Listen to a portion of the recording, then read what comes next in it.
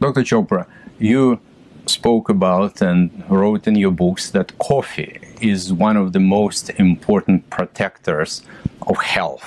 Could you please expand on your idea and talk about the coffee's effect for health? Yeah, it's a great question. So, as you mentioned, I'm a liver expert, and I got very intrigued about 25 years ago when I read that coffee drinkers have lower levels of liver enzymes in the blood. So when we go see our primary care physician once a year, they do a battery of blood tests, and amongst them, they test for two liver enzymes, ALT and AST. And this was an observation that people who drank coffee had lower levels. When somebody has elevated levels, it's almost always indicative of liver disease. So this was intriguing, but what does it mean? Maybe there's something in coffee that interferes with the assay, and so you get lower levels. But then studies came out that coffee drinkers have less hepatic fibrosis. They have less scar tissue in the liver. If there's lots of scar tissue in the liver, totally distorting the liver architecture, with islands of liver cells totally surrounded by scar tissue, fibrosis, we call it cirrhosis. So coffee drinkers had lower levels of liver enzymes, they had less fibrosis. Then a study in gastroenterology that people who drank 2 cups of regular coffee a day had a 50% reduction in hospitalization and mortality from chronic liver disease. It turns out that primary liver cancer arising in the liver, is now the 3rd leading cause of cancer mortality in the world. And multiple studies and a meta-analysis have shown that people who drink 2 cups of regular coffee, 40% reduction in primary liver cancer mortality. So less lower liver enzymes, less scarring, less fibrosis, less hospitalization, less mortality, less liver cancer. It turns out that coffee drinkers also have a lower risk of 4 other common cancers: metastatic prostate cancer, colon cancer, skin cancer, including malignant melanoma, very deadly skin cancer, and endometrial cancer.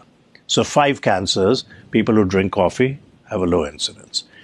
Low risk of Parkinson's disease, low risk of cognitive decline, early dementia, lower risk of type 2 diabetes. And for type 2 diabetes, one has to drink 6 cups of coffee, regular or decaf, and then there's a 40 to 54% reduction in risk of developing type 2 diabetes.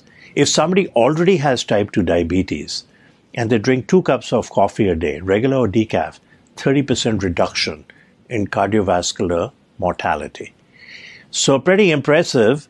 There are mechanistic explanations. Coffee drinkers have lower levels of CRP, lower levels of TNF-alpha. Improves and reduces the inflammation. Yeah, that may be the mechanism where it decreases many conditions, the risk of developing them, or even cancer, which we now know is linked with inflammation. C-reactive protein is a very sensitive indicator of inflammation. True, so true. So a study appeared in the New England Journal of Medicine about 4 years ago. And that day, I got about 100 plus emails from colleagues around the country.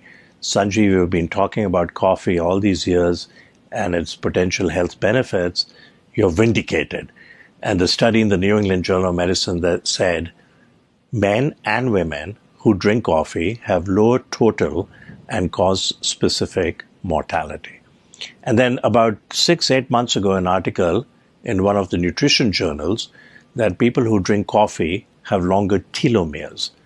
So telomeres were described by Elizabeth Blackburn, an Australian scientist. She got the Nobel Prize in Medicine or Physiology in 2009 with 2 other colleagues. And shortened telomeres are linked with accelerated cellular aging. So who has shortened telomeres? Mothers of chronically disabled children, caregivers of people with Alzheimer's. Who has longer telomeres? And by inference, they may live longer. We think they'll live longer. People who exercise, people on the Mediterranean diet, people who meditate, and then the recent study that people who drink coffee have longer telomeres. Does it matter which coffee to drink, how much coffee one should drink, and what is the frequency that the coffee should be used? So it's a great question. The studies have simply asked, do you drink coffee? Yes or no? If you drink, how many cups do you drink? And what is the size of the cup? And do you drink regular or decaf? My take on it is that if drink regular coffee if you can. It has more benefits than decaf. And don't add cream or sugar substitutes. I like to drink it black, make it simple.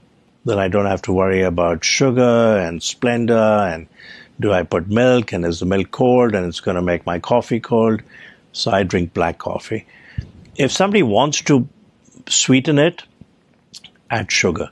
Don't use artificial substitutes. Artificial sugars are turning out to produce worse glucose intolerance because it actually changes the microbiome in the GI tract. This is one of the hottest topics in medicine.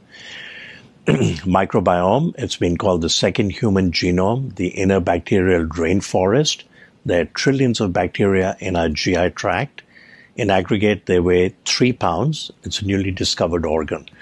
So if you want to have a Coca-Cola, have a Coca-Cola. Maybe have 1/3, savor it, enjoy it, rather than have a Diet Coke, which has only 1 calorie, but actually has many injurious health effects.